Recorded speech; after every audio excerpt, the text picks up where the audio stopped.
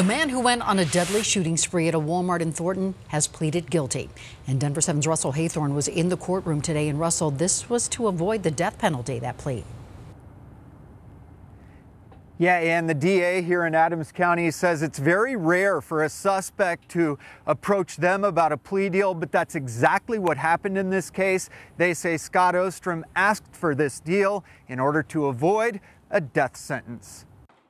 Family members of the three victims walked into court today, relieved that the plea deal offers some closure, but still emotional about the tragedy. Can't sit here and tell you that they're happy, because they're not. I don't know that they'll ever be happy with any resolution in this case. On November 1st of last year, Scott Ostrem entered the crowded Walmart near 99th and Grant, opened fire, and killed 66-year-old Carlos Moreno, 52-year-old Pamela Marquez, and 26-year-old Victor Vasquez. Denver 7 was there as Ostrem was arrested the next day. Some theorized it was a hate crime because the victims were all Latino and Ostrem is white. But the DA says a motive will likely never be known. We don't have any information in regards to that. Much like any first-degree murder case that we have, victims want to know why. And